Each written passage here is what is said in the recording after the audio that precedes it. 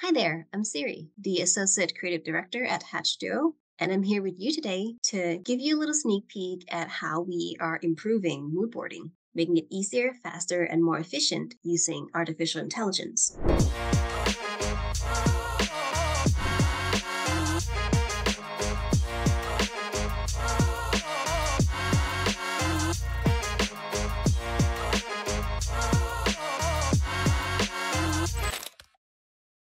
So, as a designer, I learned really early on that mood boarding is a very important part of the creative process.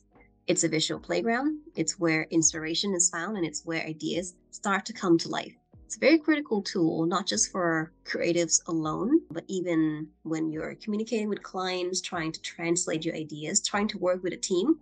Mood board is where everyone can align. And traditionally, mood boarding involved hours of manual searching, of cutting and pasting and rearranging elements to capture a very precise and specific aesthetics or concepts or idea. And while it's very critical to our workflow, it could be very time consuming and frankly tedious, right? And that's why we create a tool of our own called Mooed.AI. At Hatch we're no strangers when it comes to new and emerging technologies, especially around artificial intelligence. Once more and more of those tools became available in the market, we've started to experiment, and we learned really early on that these tools are great ways to improve your workflow and make the process go by much quicker. And it's the same case here. We realized that by integrating AI, we could make mood boarding faster, easier, and more efficient. So we set out to create a tool that would redefine the way designers approach this critical part in the creative process. So, introducing Mood AI, our very own AI tool designed by designers for designers. I'll be taking you through the workflow of the program so you could see how you might use Mood AI for your own creative projects. So this is the page you'll see once you've logged in to Mood AI. You see your name at the very top and a little arrow drop-down menu where you could reset tutorials or log out.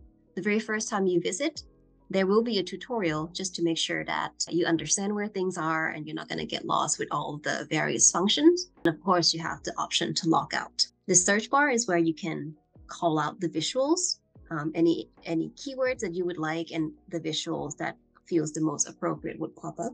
You can navigate through the different folders and subfolders in the program in the bar above. And at the very top, you have the Add New Projects. You can click here and give it a name. I'm going to call mine Beach Day. And you can say Create, and it would be add to the top of the list. This three drop-down menu allows you to duplicate, rename, or delete. Once you click in, you have the actual project name at the very top added there.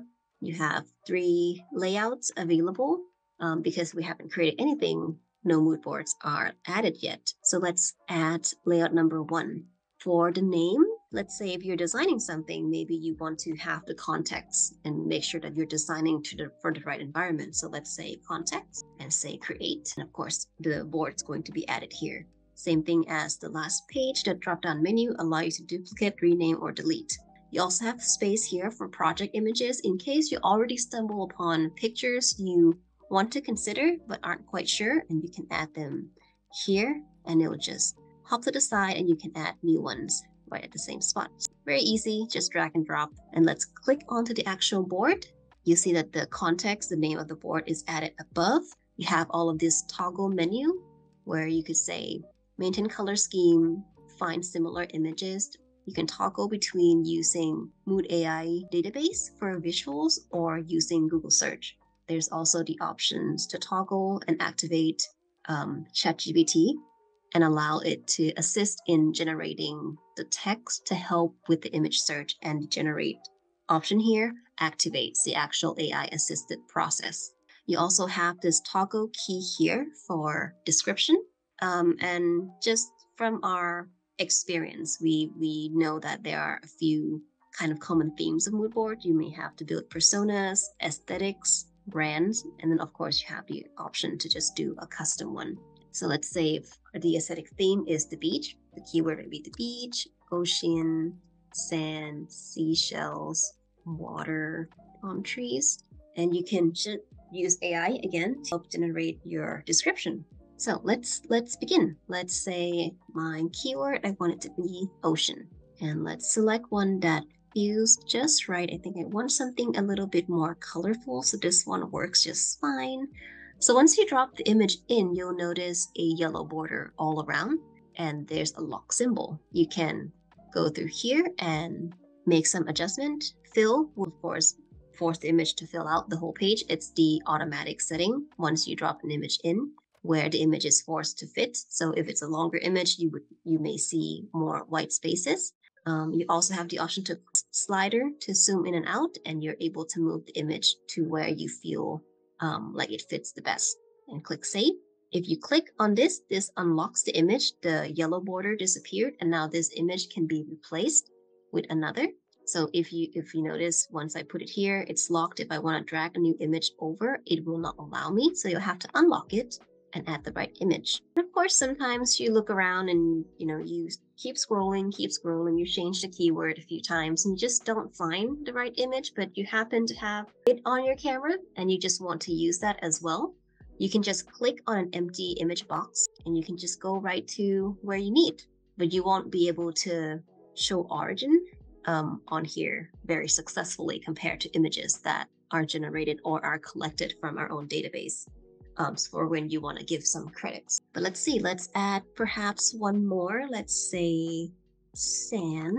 Let's see what comes up. That's too much of a desert. Let's go with beach. And perhaps I want a picture. Oh, seashells could be nice. Let's add them over here. All right, let's say I want to maintain color scheme. I want to find similar images and I want to use our own database, and I can click generate. Give it a few seconds and boom, visuals start appearing. So once you get to this page, maybe some works, some doesn't. Maybe they feel too similar. Perhaps I quite like this shot. I can lock this and I can turn off, maybe maintain similar visuals. It's just not what I'm looking for. Maybe I want ChatGPT to stay involved a little bit more and I can regenerate. And you'd notice that the visual that I like can be locked and it would be kept and taken into the next round of considerations. Now we have more visuals that are much more diverse. So I like this visuals of the person. I like the palm tree.